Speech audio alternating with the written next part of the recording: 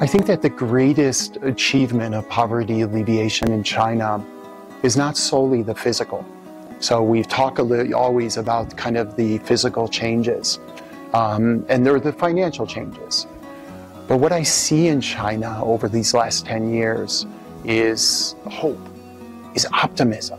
I see my local neighbors, the farmers, talking about where their children will go to for university. I see this opportunity now when you see your small village now connected by a high-speed train to the rest of China. When you see new highways, new roads being built into the smallest villages so that they can access all the things that the big city can access through online companies. This to me is such an incredible change. The optimism is so real now.